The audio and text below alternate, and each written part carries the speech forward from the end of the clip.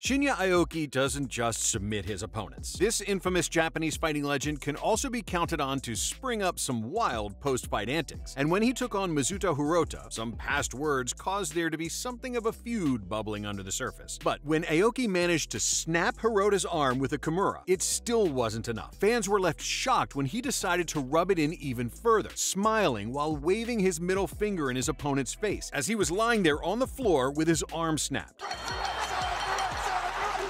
The arm. We broke the arm. Broke the arm. Oh, that's disgusting.